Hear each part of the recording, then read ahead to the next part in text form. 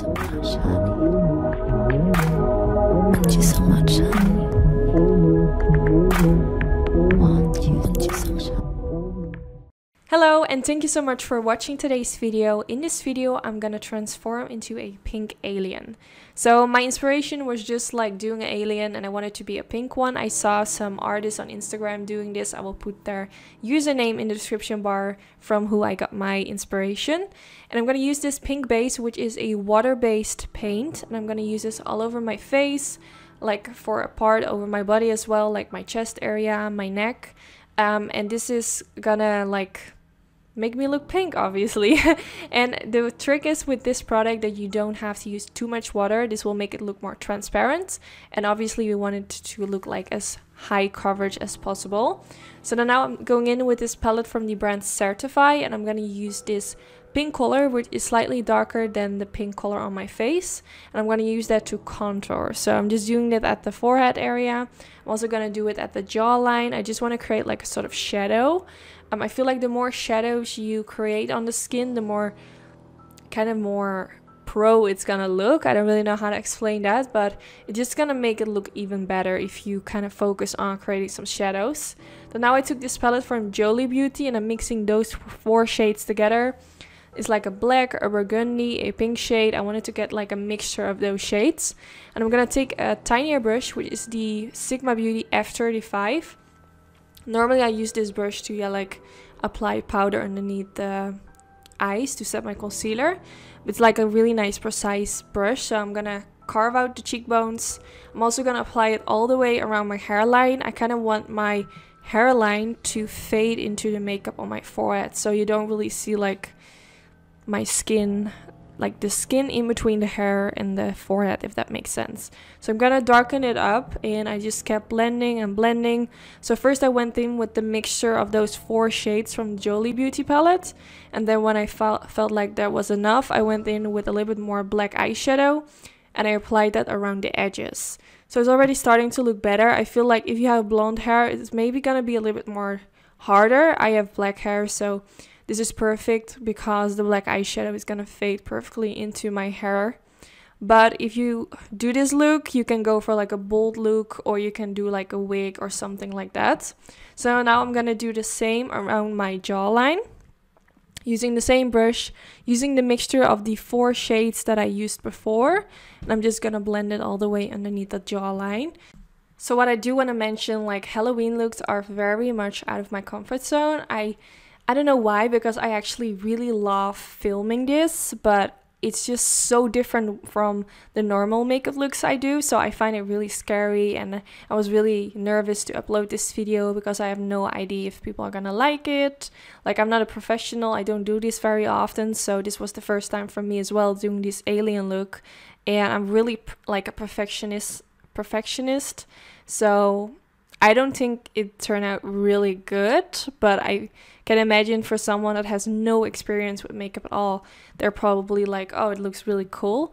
But for me, it just makes it kind of like excited for me to upload videos like this, because I'm so hard on myself, and I know people on the internet can be also very hard on people.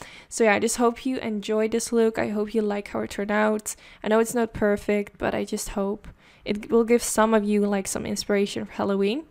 But yeah, now I took a black pencil. I took the Inglot black kohl pencil, I think, in the shade 01.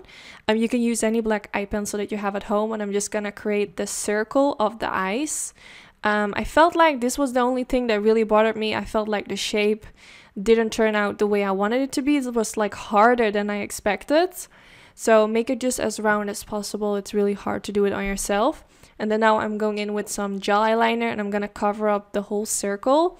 I feel like gel eyeliner is gonna like stay in place, and if you have like a Halloween party, you definitely want it to like be locked in place. You don't want to worry about your makeup that's gonna melt off or something. So I felt like gel eyeliner would work really well.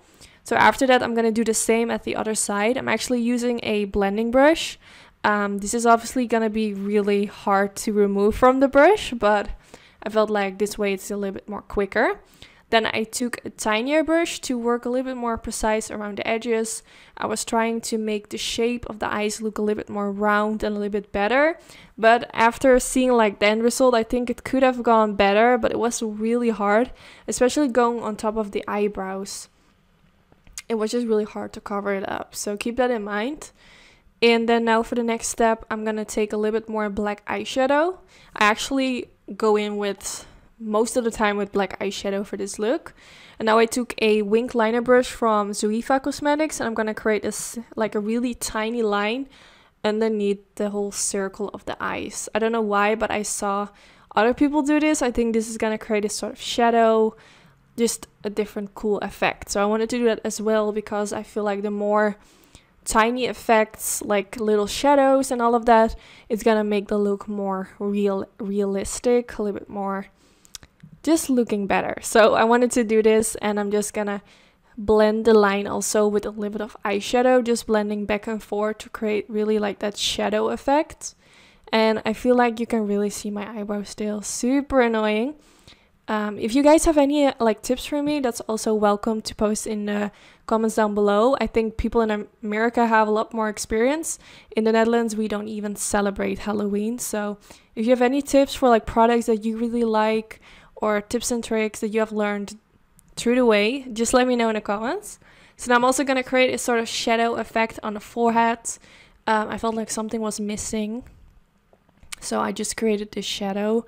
I don't even know what it is. It's just like a sort of, I don't know. I don't know what it is, but aliens have like weird things on their face. So now I'm going to take this NYX Cosmetics liquid liner in a white color, and I'm going to create a sort of effect which is going to make the eyes look a little bit more real. If you want, you can also wear like black contacts, but I don't really like wearing contacts. I find it really scary. So I wanted to create like a eye. When I like close my eyes, it's gonna look like I have my eyes open, if that makes sense. So I'm gonna create like a sort of eye reflex. I really don't know how to explain this, but I'm sure you guys know what I mean. So I just created this simple white line, and I was kind of scared that it wouldn't apply on top of the gel eyeliner, but the NYX liquid liner is really pigmented, so I had no problems with it whatsoever. I do think the NYX liners kind of crack, so that's not really nice, but it does have a lot of color payoff, so that's good.